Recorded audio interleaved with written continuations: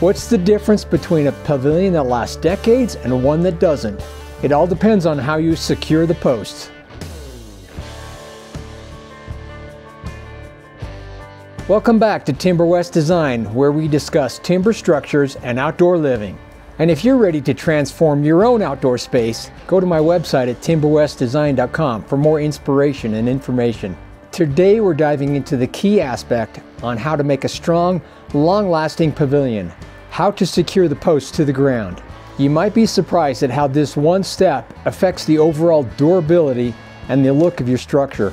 Today we're going to break down 3 main methods for attaching your pavilion posts to the ground. By the end of this video, you're going to see which one stands out as the best for strength and beauty. Now for the classic method, just bury your posts directly into the ground. This approach is pretty straightforward. You dig a hole, set your post in, and pour concrete around it. It's stable and the post won't budge.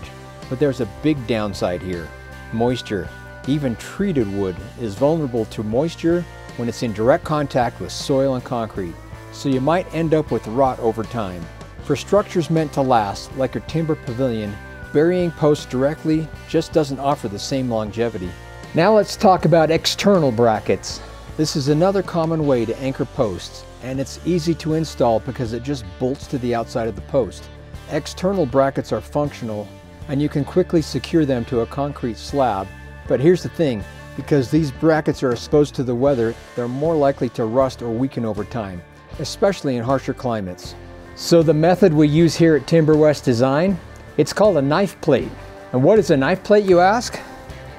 Well, it's an aluminum plate, 1/4 inch aluminum with a welded vertical section. It's like an upside down T. We bolt this to the footing with the expanding bolts. Our post has a slot at the bottom, slides on top of the plate, gets pinned in from the side. Now you don't see any brackets. It's much cleaner, much stronger. And since the knife plate is set within the posts, it's shielded from the elements, helping it resist corrosion and extend the life of the wood. It's one of the most durable options out there and has a clean finish that blends beautifully with the wood. So this is why we use a knife plate for all of our pavilions and pergolas. It combines strength, a clean look, and lasting durability. The knife plate might take a bit more effort during the initial setup, but when it comes to quality that stands the test of time, it's hard to beat. So if you're looking for a pavilion that's built to last, consider the foundation. It's the difference between a structure that weathers decades and one that doesn't. At Timber West Design, we're committed to quality and craftsmanship in every detail, right down to how we secure each post. Thanks for watching. If you found this video helpful, please give it a thumbs up and subscribe for more insights on timber structures and outdoor living.